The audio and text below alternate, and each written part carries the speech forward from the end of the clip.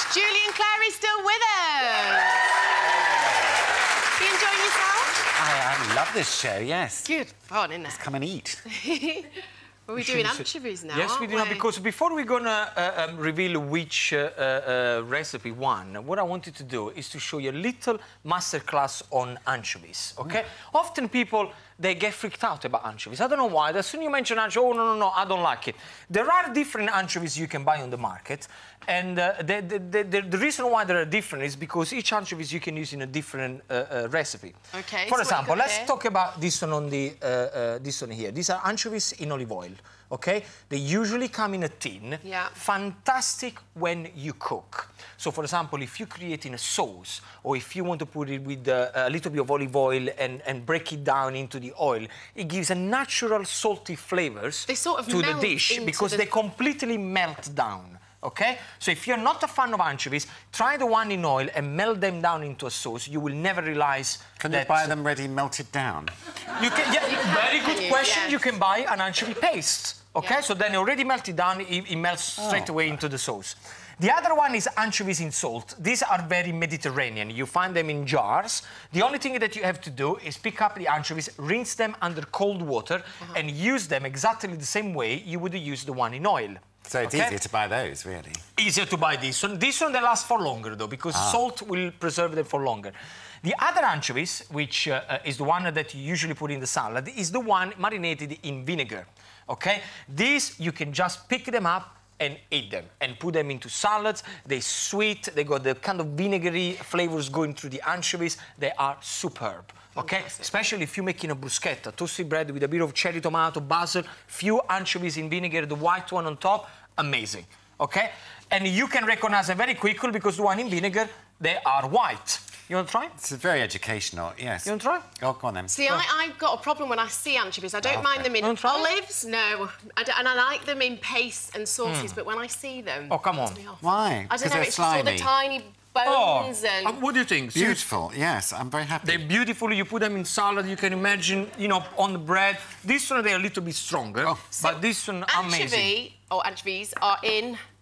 the last recipe. Yes. So actually, it's the last recipe, and you haven't been voted because you had to choose between my roasted pollock and potato puttanesca or my butterfly roasted leg of lamb with summer salsa, and I can tell you that the winner is 67%, the butterfly roasted leg of lamb with summer salsa. Yeah, very pleased about that. Let's go over.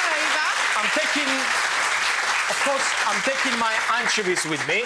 OK? Now, Julian, what I want you to do... Yes? I want you to express yourself with the roasted vegetables. OK. The way so I got some peas, cherry tomatoes, onions, courgettes, beans. I got garlic with the clove on, because... sorry, with the skin on, because when you roast them, you want to leave the skin on, because otherwise they get bitter. I've never had of roasted peas, though. See? I was actually... When I gave this recipe about the vegetable with roasted... Oh. With the roasted peas. Everybody said, roasted peas? What are you talking about?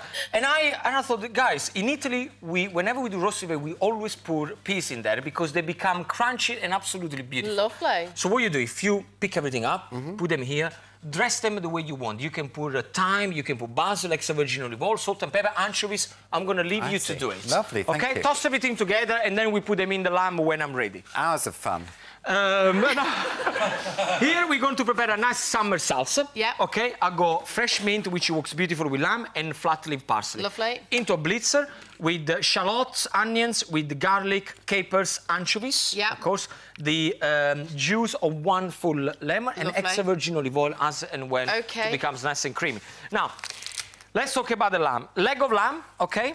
And we spoke about butterfly and leg of lamb. If I can give you a suggestion, get your butcher to do it, because it's a technique. Well, what's happening is a technique that unless you do it over and over again, I would suggest to go to your butcher and say, can you butterfly and take the bone away? But I just want to show you, this was a leg of lamb. What you do it, you open it up. It's called butterfly because, again, I don't know why.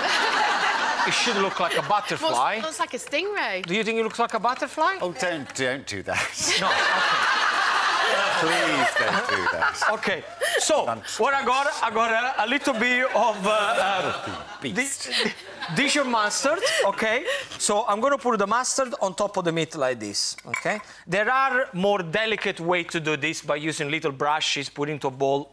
Why, if you got fingers?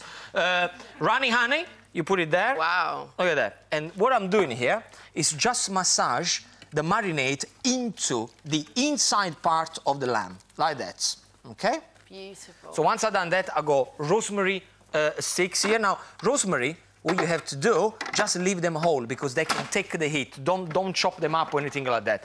Then I got a couple of garlic cloves, and I'm gonna puree them, just like that. So you puree, you pick it up, you sprinkle all over the lamb again. How you doing with those veg? Oh. Look, I've done the letter J. I need your help, Gino. This blooming machine. What's happening there? It's got a life of its own. I didn't even touch anything. It just kicked off. That's cool. That's cool. Some virgin olive oil on top, and you make the salsa. Okie doke. Look at that. Smells good. Beautiful. That's it. That's fine. Yeah, it's fine. Thank you. Just put in a little, little plate dish. for me. That's fine. Now, when I said express yourself, not like a painting. I mean, in the marinades. In the marinades. So that's it. That's it. Marinades. Happy now? Yeah, salt and pepper, a little bit of herbs. Oh, yes. Okay, so what I got here with the lamb. Now is the time that you roll the lamb, okay, like this. And then the only thing that you have to do, guys, you have to make sure that the lamb is nice and... Come here. It's nice and tight, okay? So you make a... I can show you the butcher way to do it, but nobody at home... I could show you a butcher way to do it. It's...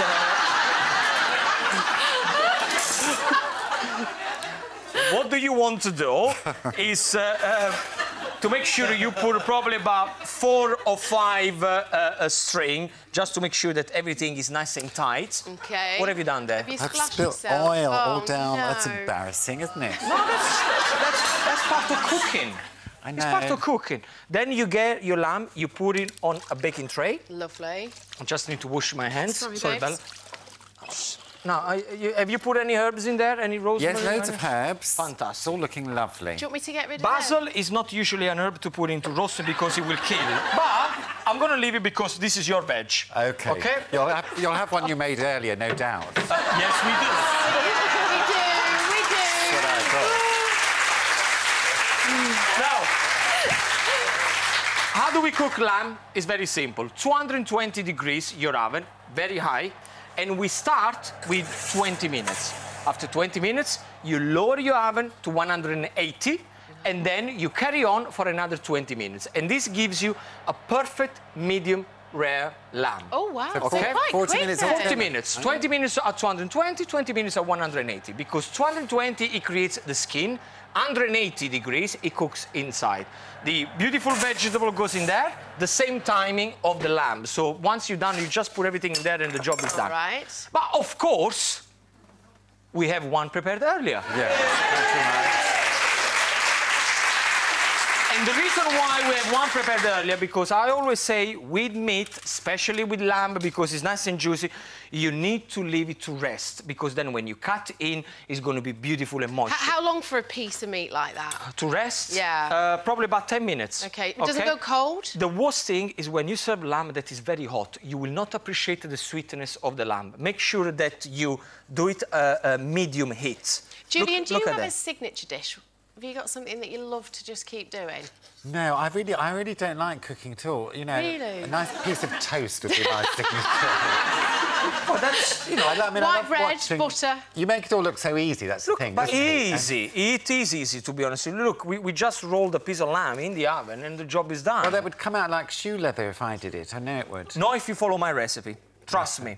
That is perfectly done. And the other isn't thing it? I want to say, I mean, look how perfect it is in the middle. The other thing I want to say, which is very important to me, lamb farmer didn't have a good year this year because, of course, the winter has been very long, so not a good spring. So please eat more lamb because we must support the lamb farmer all over the country. Very, very important to do that.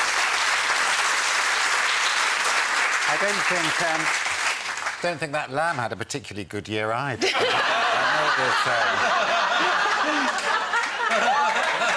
Poor darling.